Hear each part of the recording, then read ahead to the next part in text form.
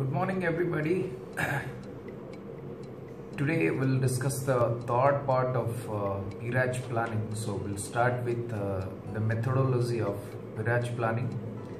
We'll cover the background of PRACH planning, and we'll also cover the root sequence, RSI and the preamble sequence. So along with that, we'll provide the purpose of PRACH planning. So let's get set and ready for the session. And I want this session to be a little bit more interactive. So after this session, what I would like you to do is please note down whatever you have learned, do your self-studies, and please in the comment below the video, please specify or add the points, highlight the points which you have learned from this session, so that it will be more useful for others and it will be a very interactive session. So good luck for that. So let's go about this methodology, purpose and background of PRACH planning, followed by NCS, root sequence and the preamble sequence. So first of all, we'll go for the methodology of this PRACH planning. So always remember a few points before we go to the methodology. Always assign the best root sequence of the selected cell. That's the number one point we should remember. Secondly, cell radius, that we need to take care of best and coverage predictions or as per the planner's input. Usually we just keep it as bigger as possible to have a guaranteed reuse distance and ensure no interference. So we'll have a best plan for our cells. So I'll go detail in the methodology now. To start with, we should select a cell. More significantly, we have to choose the best cell. Then we should acquire the NCS. The second step, we should acquire a quantity of root sequence of the cell. Then we should assign the best root sequence for the cell according to certain algorithm. Along with that, we'll go a little bit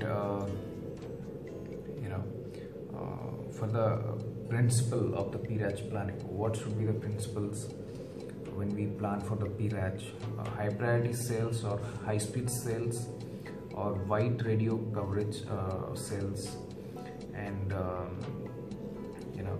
reuse distance. So what is the actual coverage as per the prediction of that cell? So these are some principles of PRACH planning. Again, I would like to cover the purpose of PRACH. I think I have already covered in many of the sessions, but still for your knowledge and information, to start the PRACH planning, what the purpose is mainly to choose a proper preamble format.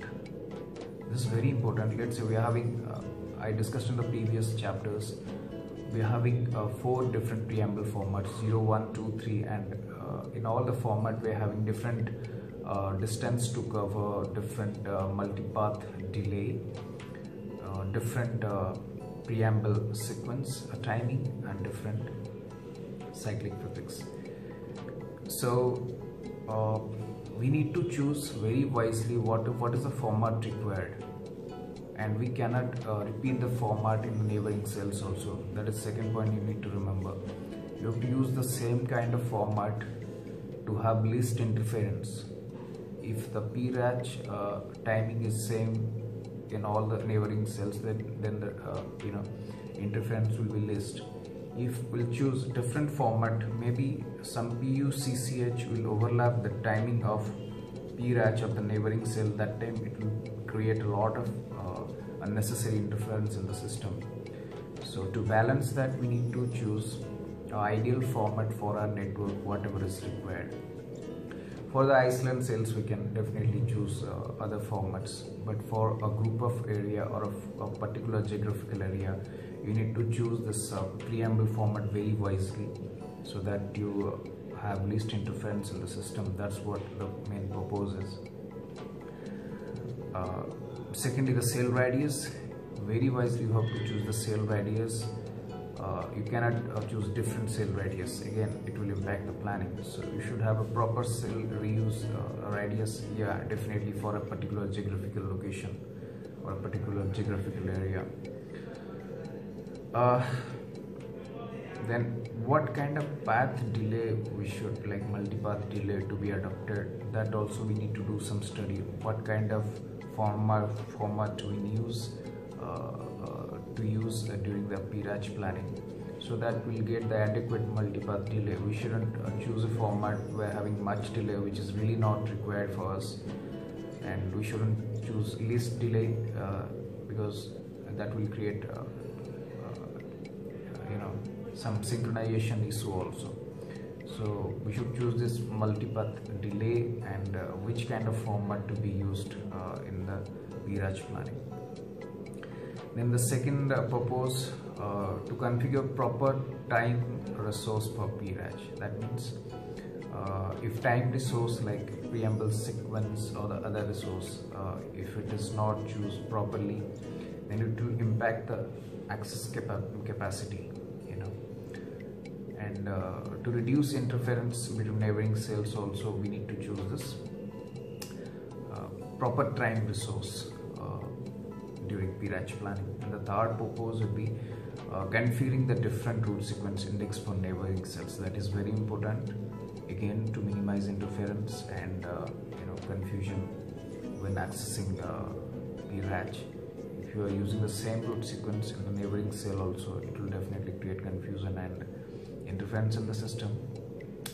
So to reduce interference between neighboring cells and guarantee maximum random access success, you need to have different route sequence or RSI for neighboring cells. So this is all about the purpose of PRACH planning. So we have covered the methodology, the purpose, and this background for the PRACH planning. Now we'll move towards the RSI and the preamble part. So route sequence is, as I told, it's very important. So the total route sequence length is 839. Point number 1 to remember for you. Sequence quantity would be from 0 to 837, and total number is 838 including 0. So 3 points to remember. Sequence length is 839, total number sequence 838, and the numbers are from 0 to 837. And the classification of the route sequence is 2 types.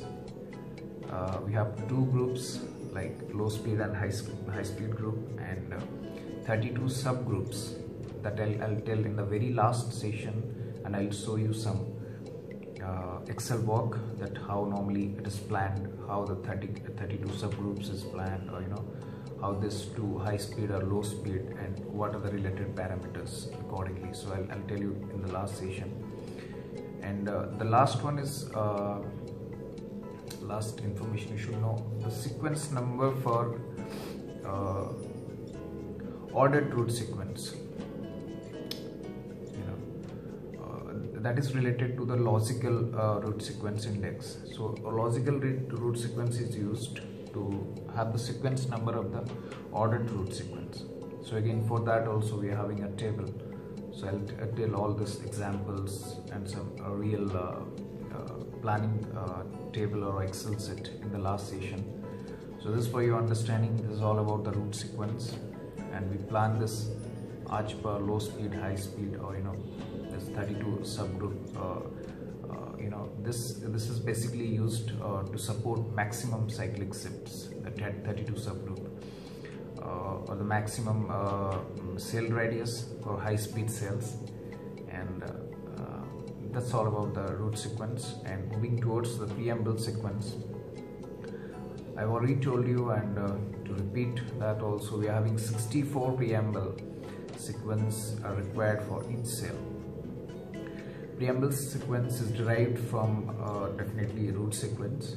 So, and another thing which you need to know is NCS, or the cyclic shifts for preamble generation. So that is one of the point you should remember, the NCS. So all three basic parameters are root sequence, we already discussed, preamble sequence, 64 preambles, and the NCS, or the cyclic shift for preamble generation. So these are the three important points it should be understood before we start the planning.